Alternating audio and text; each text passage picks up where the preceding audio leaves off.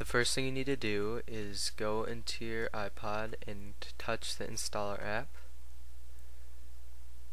and then go into install and scroll down to tweaks 1.1.1. You're going to want to look for a file called Oktoprep. It'll look like this. Install that because you'll need it for the 1.1.2 jailbreak. Just wait for the files to download and install, and you'll get a notice that looks like this. Just touch OK and touch home and it'll crash. There won't be any physical icons for Oktoprep, but you'll need it for the 1.1.2 jailbreak. The next thing you need to do is download the 1.1.2 jailbreak files in the link that I gave you. Just type it in and it'll bring to you a page like this, and type in your 3 letters and click download. And then wait for the timer to run out. And then save it to a place that you can find it easily, like your desktop, because that seems to be the easiest place to find it. And then the finished file will look like this. It'll be a zip file. You will need WinZip to extract this.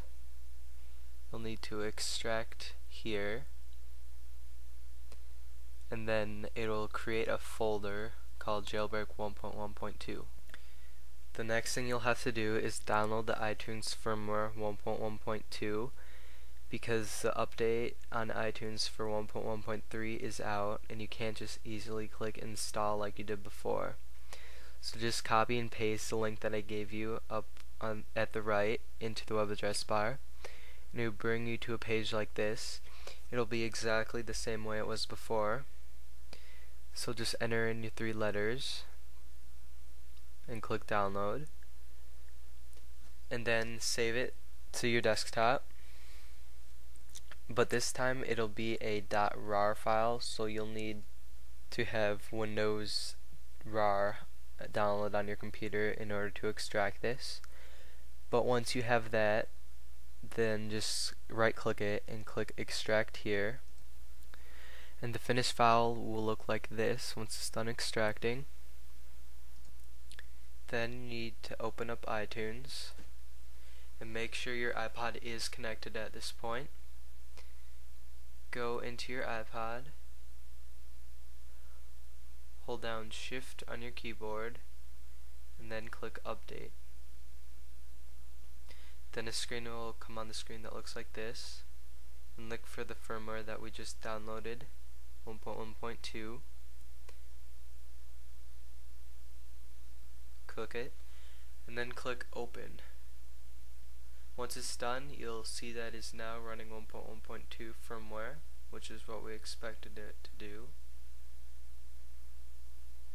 And then just minimize iTunes for now, and open up your Jailbreak 1.1.2 folder.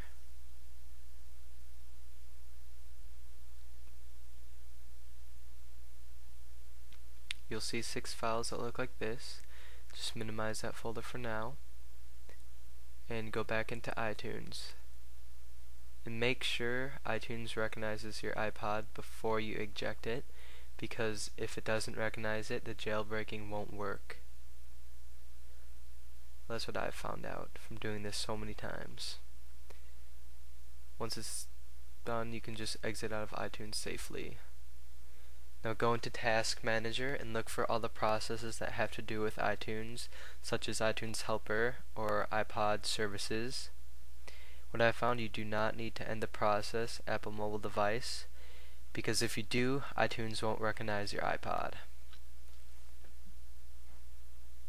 Then go back into your Jailbreak 1.1.2 folder and click the .bat file and wait for it to pop up on the screen. There we go. And then in a second, another little box will also. Here we go. Then you need to check the install SSH. Make sure you do this. And then click jailbreak.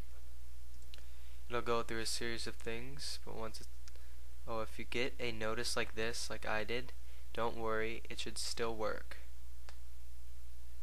And then upload the SSH files and the RSA host key, whatever that is. And then one of the last things it does is reboot your device. And your iPod should look like this.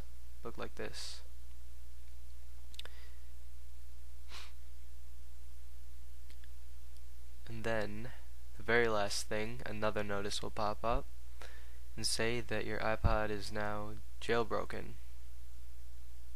So let's go back to my iPod and find that it has now been jailbroken, which is what we wanted. So I hope I helped you jailbreak your iPod, and if you have any questions, just ask me.